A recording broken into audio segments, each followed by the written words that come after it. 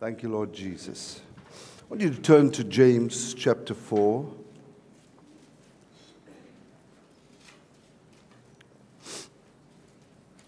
Praise the Lord. We have not even started. We're only warming up. People think, well, we've been going on for some time now. No, we're just only about starting. That was our training ground. You know what I'm saying? All right, James chapter 4, verse 6. You got it? But he giveth more grace. Wherefore he saith, God resisteth the proud, but giveth grace to the humble. Submit yourselves, therefore, to God. Resist the devil, and he will flee from you. But notice what he says. He says, before you can even resist the devil, very important, please take note of what I'm saying. Before you can even resist the devil, see, if you resist the devil, you should have a result. According to the scripture, if you resist the devil, your result should be that the devil will flee from you. You got that? But before the devil will flee from you, and before you resist the devil, the Bible says, submit yourself to God. You cannot resist the devil if you do not submit yourself to God. If you submit yourself to God, it gives you power in the realm of the Spirit. So some people say, well, we love God, we will listen to God, but we will not listen to man. Wrong. Tell your neighbor, wrong, wrong. God has placed authorities, according to the book of Romans, God's placed authorities in the land whom you should obey. In the church as well, He's placed authorities whom you should obey. Because God is using men and women. I like this. You know, something that will help you start to focus right is the fact that if you can just bear in mind all the time that God is always using men and women, right? So if God is using men and women, it means that at some time or the other, He's going to get a man or a woman to speak to you. Now, if He gets a man or a woman to speak to you, it means that God is speaking through them to you. It means that you should be listening. You cannot say, I won't listen, I'll do my own thing, but thank God, I love Him, I love Jesus Christ, and I'm walking in obedience. No, you're wrong. You're not walking in obedience. And many times, what actually happens is that, and we're talking about the key word submission. Submission is a big word. And maybe I should just touch on that a little bit. Submission does not mean to say that you will submit to God by when you're in agreement to a thing. That is not true submission. Because anybody in agreement to a thing will always submit to the thing. For example, if you get an instruction, and if you're in agreement to the instruction because you like it, it sounds good, it's very easy to agree to that. There's no hassle. If I say, Pastor Wesley's jersey is gray, and I say, I think we should all wear gray, everybody who's wearing another color might have a challenge except Pastor Wesley, because he would say, I submit to that instruction. It's great. Why? He's wearing gray. Now, that is not true submission.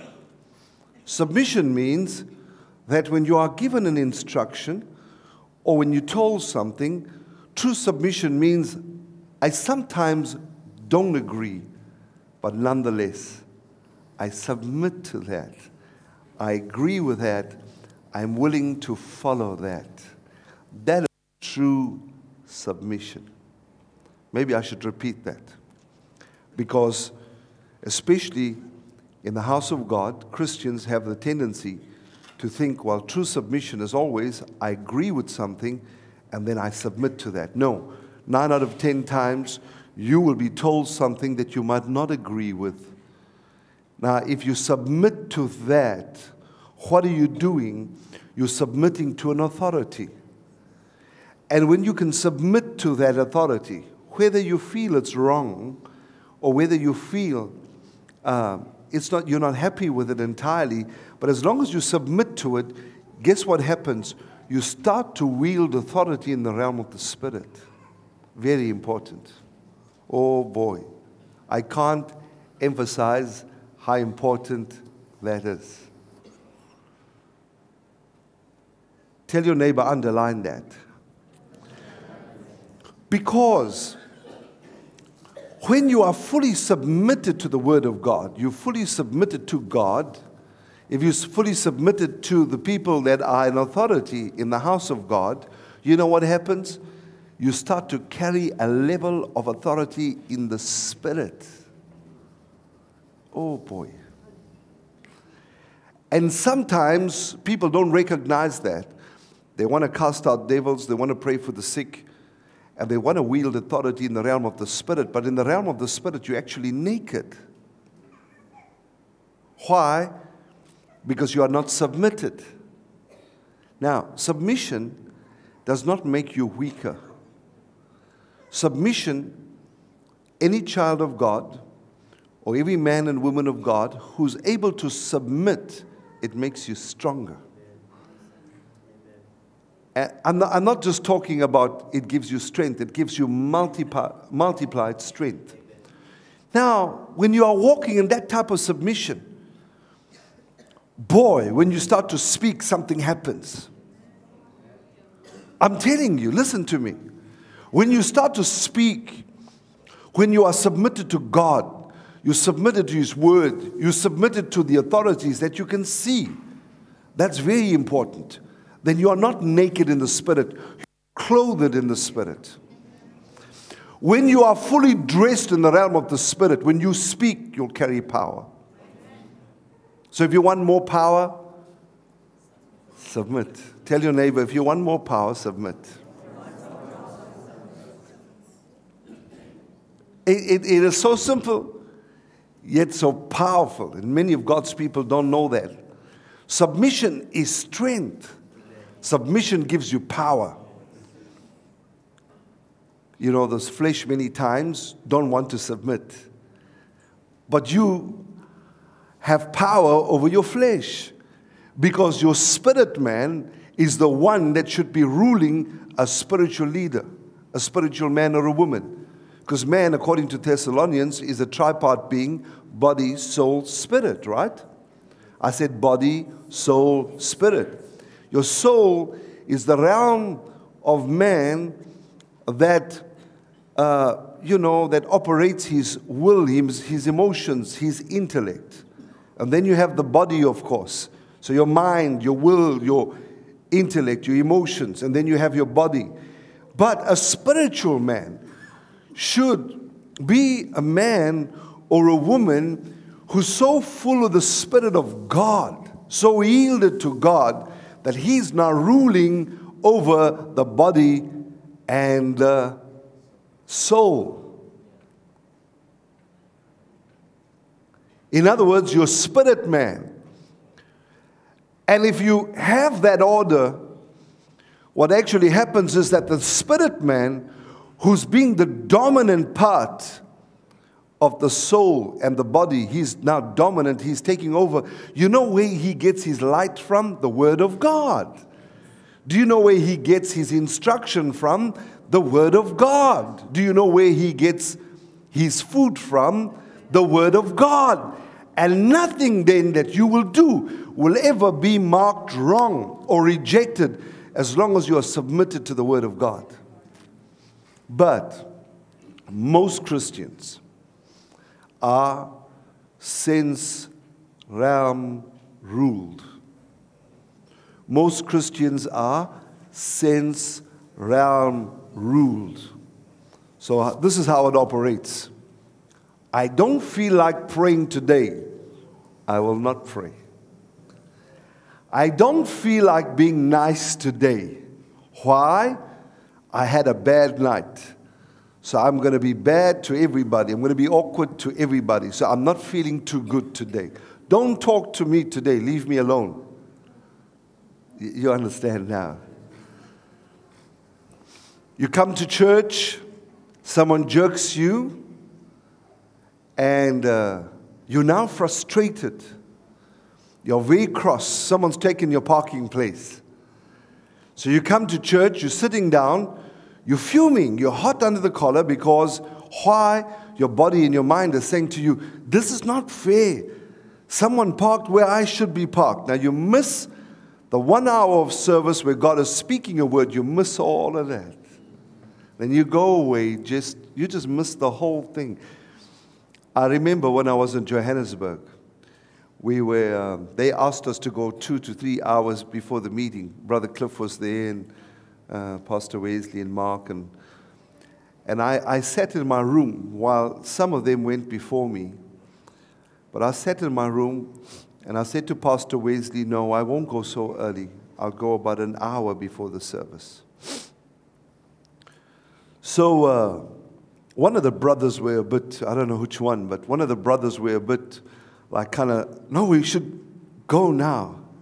And I said, no. I said, I won't go now. I said, I'll go a bit later. So Pastor Wesley and I ended up alone in the room, and we were just chatting. I said, listen. I said, a king does not act like a child.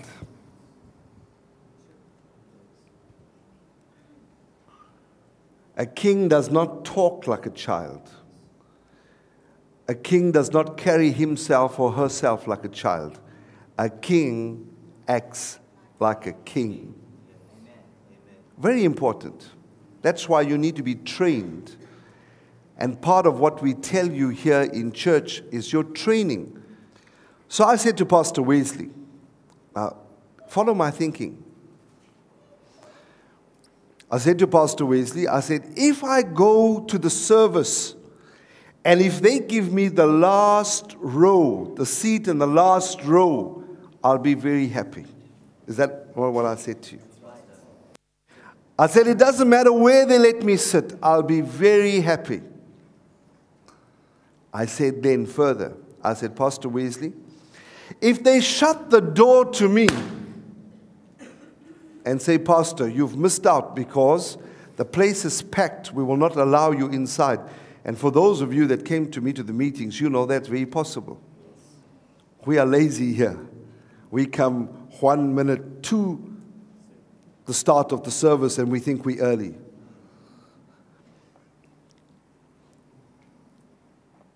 Well, God's checking your attitude. Some of us serve our natural boss more than we serve our heavenly boss. You understand? So I said to Pastor Wesley, I said, Wesley, if they shut the door and say to me, Pastor, you cannot come in. I said, Wesley, I'll go back to my hotel room and I'll be just as happy as if I was in the service. I will not be cross. Very important thing that I said. In other words, I have tuned to the frequency where I have predetermined in my mind and heart that nothing and nobody is going to upset me. That means now, no matter what I confronted at the service, it was not going to upset me. But some of you have not fine-tuned yourself. So this is how you walk in life. You walk, well, if I get a good seat, I'm happy like a lark. If I get a bad seat, then I'm upset. Then you sit in the service like, or if someone tramps my toes, then I'm upset. You're still a child. Tell your neighbor, grow up.